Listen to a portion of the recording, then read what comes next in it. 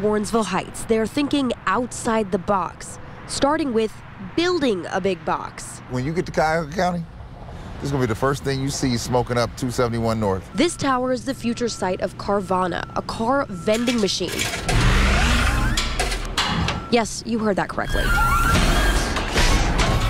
The online car dealership is bringing its unique idea to the Midwest. You see, the concept is novel. And Warrensville Heights Mayor Brad Sellers thought his friendly city would be a perfect fit. And I knew the exact piece of property where this thing should go. It's a piece of land right off 271 that used to be just a derelict eyesore. It's a win-win for Warrensville. The giant neon vending machine going here now is pretty simple in its concept.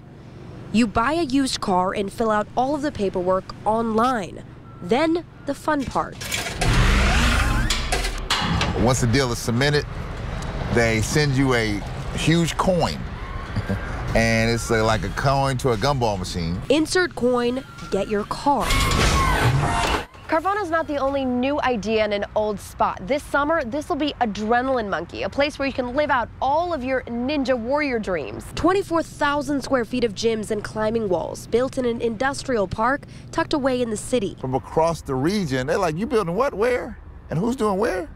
In Warrensville. That's the thing we get now. It's like, in Warrensville? That's going on? Oh, it's absolutely going on in Warrensville.